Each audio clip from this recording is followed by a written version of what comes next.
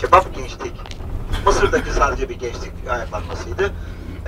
Güzel bir şey oldu.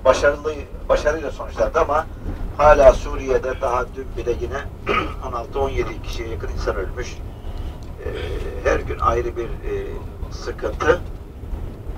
Tabi Mısır'ın zamanında müdahale ettiler. Mısır askeri bir de tamamen halkla beraber oldu. Onun için sıkıntı olmadı fazla. Ama Libya'da olsun, Suriye'de olsun, Tunus'ta da aynı öyle Mısır gibi hani fazla dayanmadı. Asker tamamen halkın askeri olduğu için yani bizim askerimiz de öyledir bir noktada. Çünkü halk yani besleme asker Türkiye'de az. Yani maaşlı asker. Şeylerde çok. Suriye'de olsun, Tunus'ta olsun şeyler böyle mecbur askerlik var. Onun için Mısır'da da o askerler halkla beraber oldular. Suriye'de bizzat devletten maaşlı çok böyle şey olduğu için, askerler olduğu için onlar bayağı sıkıntı yapıyorlar. Hala da sıkıntı oluyorlar. Çünkü maaşlarının kesileceği hesabıyla sonuna kadar halkın üzerine gidiyorlar. Bu sevirin manasından geleceğiz ya, ayaklanma demek. Mekke Müslümanlarının müşriklere karşı ayaklanmasına sevir deniliyor. Evet, ayaklanma. Hazreti Ömer Efendimiz zamanında Müslümanların bir takvimi olsun diye İslam Şurası toplanıyor. Peygamberimize Kur'an'ın indiği tarih mi olsun? Bazıları da diyor ki Peygamberin doğduğu tarih olsun. Ama asıl şura ne diyor? Peygamberimizin Mekke'den Medine'ye hicret ettiği tarih, yani sevir Müslümanların takvimi olmalıdır. Çünkü Müslümanlar Mekke'den Medine'ye hicret etmekle İslamiyet güç bulmuş. Mekke'nin dar vadisinden Medine'nin geniş vadisiyle bütün dünyaya açılmıştır. Mekke müşrik davasının batıl olduğu hicretle ortaya çıkmıştır. Sevirle ortaya çıkmıştır. Es-Sevir, Müslümanların müşrikler karşısında dik durması ve davalarını hiçbir şeye değişmemeleri, mal, mülk, toprak, hiçbir şeyi düşünmeden Allah için Mekke'den Medine'ye terk edişleri Arap Yarımadası'nda müşrikleri tamamen yalnızda etmiş, davalarının batıl olduğu gün yüz gibi ortaya çıkmış ve Müslümanların takvimi hicri takvim olmalıdır. İşte Sevir'den Peygamberimizin ayrıldığı tarih olmalıdır diyerek bugün evet bu Sevir'i yaşadık. Sevir evet hicretin başlangıcıdır muhtemelen. Müslüman İslami takvimin başlangıcıdır.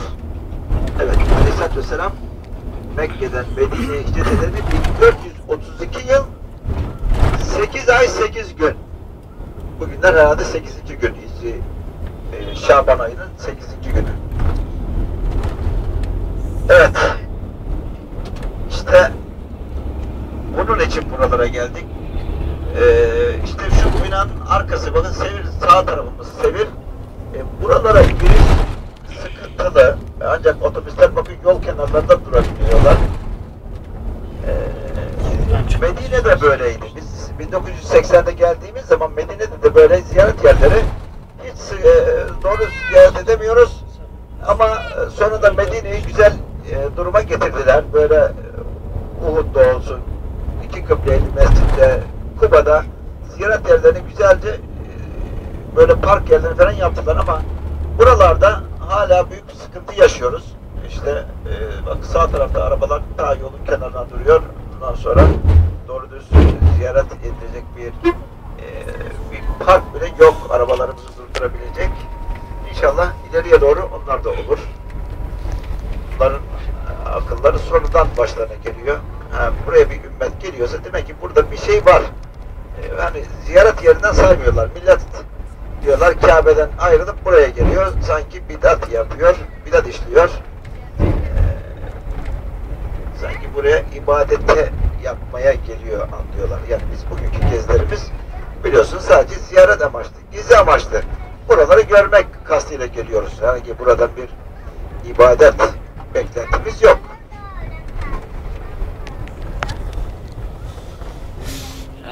Evet. İbrahim hocamız da birkaç kelime söylemek ister. Ben mikrofonu hep gasp etmiş olmayayım. Yine hocalarımız da var aramızda.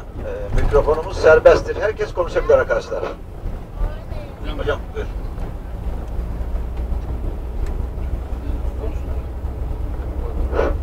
Hocam konuşmak istemiyorum. İlahi olsun. Tamam ben bir söyleyeyim. Mikrofon boş durmasın. Ey güzellerden güzel ruhum Resulü kibriya. Ey güzellerden güzel ruhum Resulü kibriya. Hasta gönlüme nazar kıl, kalbime sensin devam. Hasta gönlüme nazar kıl, kalbime sensin devam. Derdime derman olan ancak cemalin nurudur. İsmini anmakla daim her gönül bulur safa. İsmini anmakla daim her gönül bulur safa.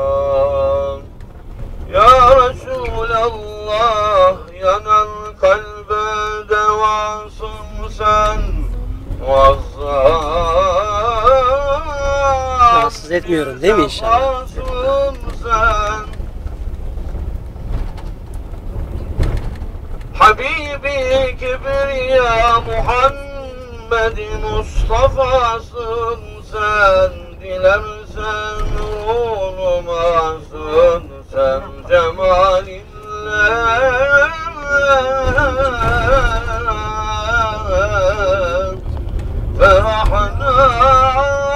Ferahnak etti yandım ya Resulallah. Gül açmaz, çağlayan akmaz, ilahi nurun olmazsa söner alem, nefes kalmaz, ezel mesrur olmazsa firak ağlar, visal ağlar, ezel mesrur olmazsa cemalinle ferahnak etti yandım ya Resulallah. Bi'setin edva şandır ya Resulallah.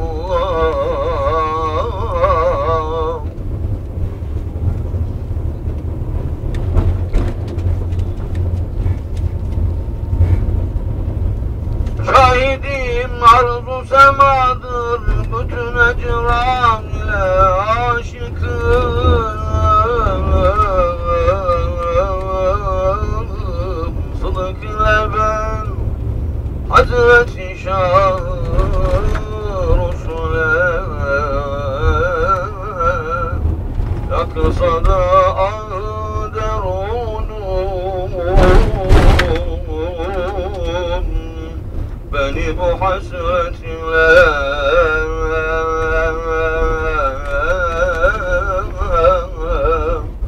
takati yok dilimin halini takrire bile ey bağlı sabah uğrarsa yolun semti harameyne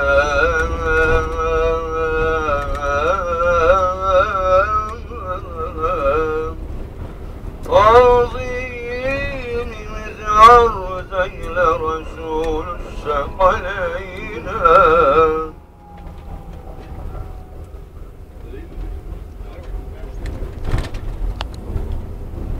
lütfuna muhtacım ben Allah'ım.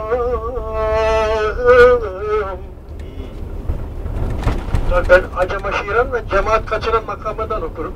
Değerli hocamızın okuduğu gibi değil. Lütfuna muhtacım ben Allah'ım. Lütfunla nezakı benim ilahım. Baştan ayağa dek dolu günahım. Ağlar yalvarırım.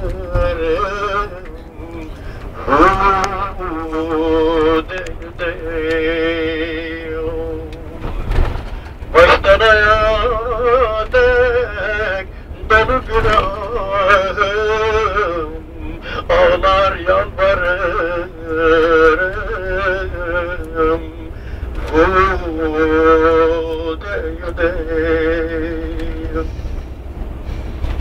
Benden nereye gidem garip peşine beni dövmek gerek katı taşıyla. Benden nereye gidem garip peşine beni dövmek gerek katı taşıyla. Şehirde dökülen kanlı yaşıyla ağlar yalvarırım.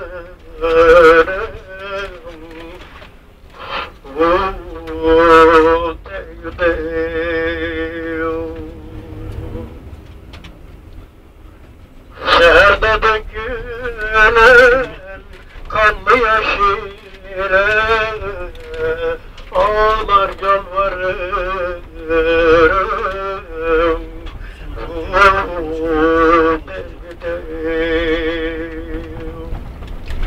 Hazan oldu soldu baharın rengi. Hazan oldu soldu baharın rengi. Hakkı sevenlerin bulunmaz dengi. Kendimle eyledim Kerbela cengi. Yanıyor yüreğim su dengdeyim. Nefsimle eyledim Kerbela cengi. Yanar yüreğim su dengdeyim. Yüklettim göçümü, bindim atıma. Yüklettim göçümü, bindim atıma. Dönmedim gönlümü asla batıla.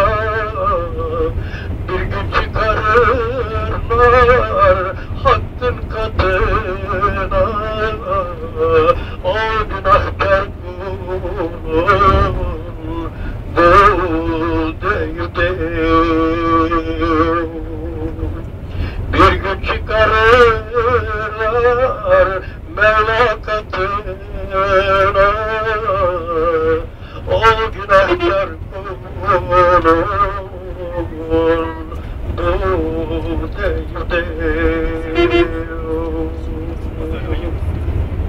Salli ve sellim ala cemi'il enbiya'i vel murselin velhamdülillahi rabbil alemin.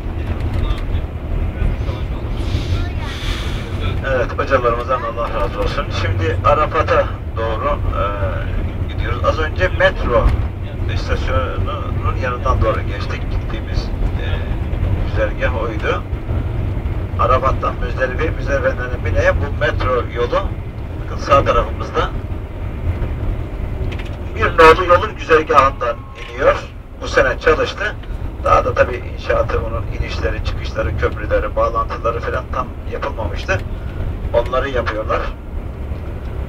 Bu yerli hacılara şu anda yönelik bir nolu yol güzergahında bulunan çadırların hacılarını Arafat'tan Müzdelife'ye veya Arafat'a ulaştırıyor. Arafat'tan Müzdelife'ye, Müzdelife'den de Mine'ye döndürüyor.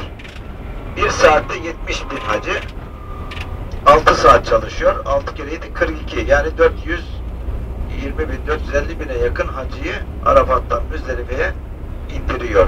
Veya Müzdelife'ye Arafat'a çıkarıyor. İlk çıkışta, ondan sonra da Müzdelife'ye, Mine'ye ulaştırıyor. Bu metro Arafat'taki istasyonlarını da görüyoruz. Bakın karşımızda onun daha da ileride ikinci bir istasyon daha var. Biniş istasyonları ve iniş istasyonları aynı zamanda bunlar. Bu yollar da aynen. Arabada çıkarken çıkış yoludur. Dönerken iniş yolu. Yani aynı yol dönüşte tek istikamet olarak kullanılıyor.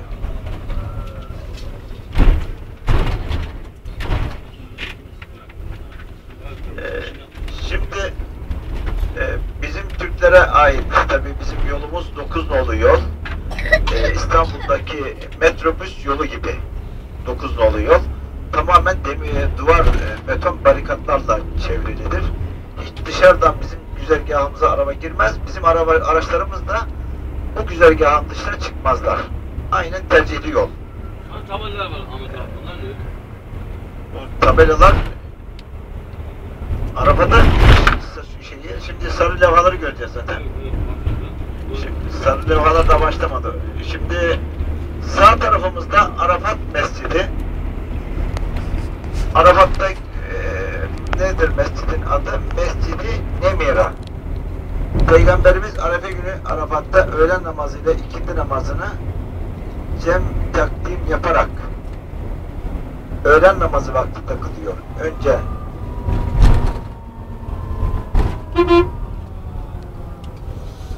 öğlen namazını, hemen ardından da ikindi namazını kılarak böylece cem-i takdim yapıyor öğlenle ikindiyi. Daha sonra akşam vaktine kadar Arafat'ta dualarla, niyazlarla dualar edilir.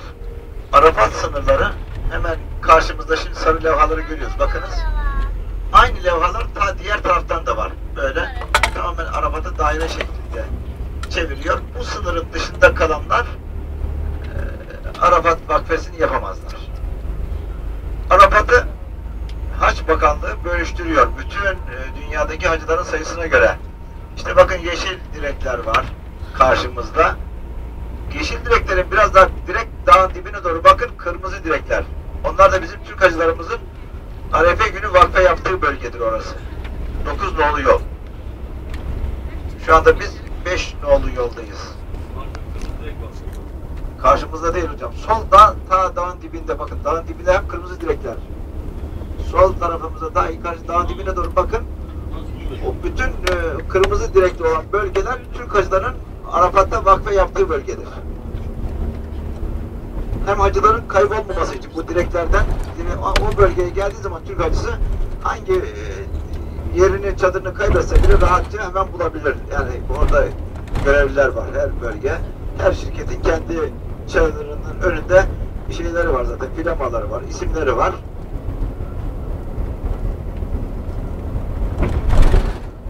Bu ağaçların içine çadırlar kuruluyor. Yarım gün zaten Arafat'ta kalış. Arefe günü öğleden başlıyor vakfe. Ne zamana kadar? Akşama kadar. Akşam vakti, akşam namazını kılmadan buradan Müzdelife'ye hareket ediliyor. En son ayet-i kerime burada nazil oluyor. El yevme ekmeltü lekum dinekum ve etmemtü aleyküm nimeti ve radîtü lekumul İslam'e dine. Aleyhisselatü Vesselam burada 120 bin sahabeye veda hutbesini okuyor. Veda hutbesi, evet, Aleyhisselatü Vesselam, bilemiyorum, belki sizinle bir dahaki sene burada buluşamayacağım. Faiz yemeyin, kan dökmeyin. Size iki emanet bırakıyorum. Kitab Allah ve sünneti. Allah'ın kitabı ve sünnetini bırakıyorum. Sünnetimi bırakıyorum. Onlara sıkıca sarıldığınız müddetçe hiçbir zaman derde düşmezsiniz diyerek Peygamberimiz burada insanlığa çok büyük bir